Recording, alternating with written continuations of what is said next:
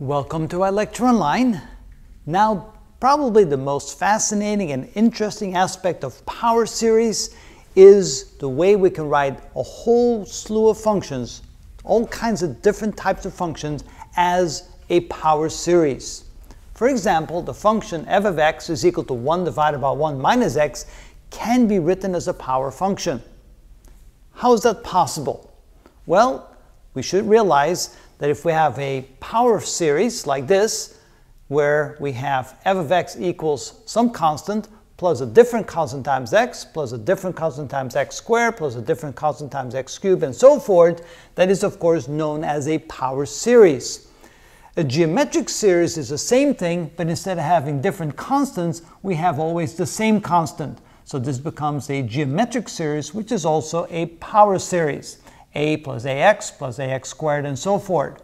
And if we then let a equals 1, because a can be any constant, then if we write f of x equals 1 plus x squared plus x cubed and so forth, again this is a geometric series which is also really a power series.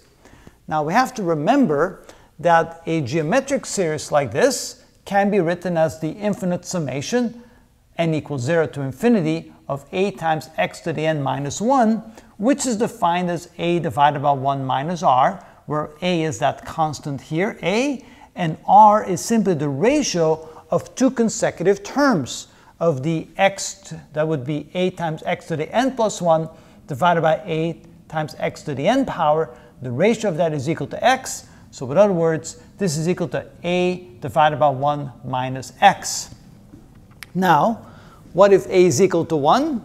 So if a is equal to 1, we can then say that 1 plus x squared plus x cubed and so forth is equal to the constant, in this case 1, divided by 1 minus x, where x represents the ratio of two consecutive terms. X squared divided by x is x cubed divided by x squared is x, and so forth, which finally means that 1 divided by 1 minus x, if that is the function we're talking about, it can be written as the infinite sum, which is the geometric series or the power series 1 plus x squared plus x cubed and so forth. And that is true for all x.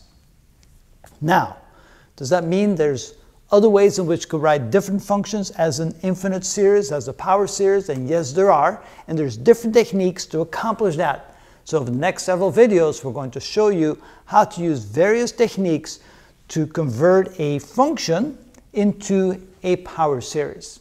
And it's actually quite exciting, and that's how it's done.